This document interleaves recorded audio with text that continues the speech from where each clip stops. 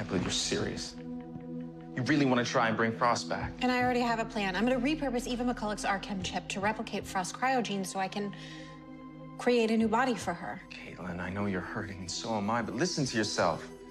It worked before, it will work again. And what about the thing that makes Frost? I have already identified her latent empathic genes on my DNA. Talking about his soul, and you give me brainwaves? I am also going to extract her active imprints from her own DNA. Look, I've already got the sample. Unfortunately, the keratin in the cells is decaying a little too quickly, so I'm gonna need a better sample.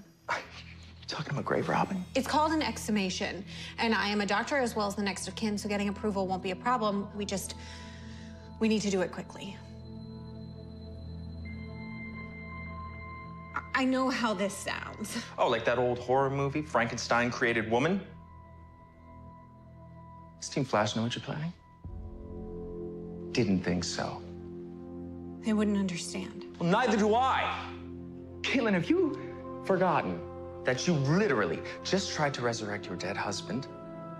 And it was a complete disaster? No, I haven't, but that thing was never Ronnie, okay? Deathstorm used a physical form that I love to try and trick us. Look, this is different.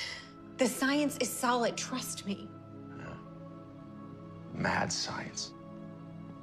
Mark, Frost was supposed to live a full and complete life. You both were together, and now that's been taken from you. Don't you want that back? What do you think? You can process losing Frost in whatever way you need to. But as far as all of this is concerned, count me out.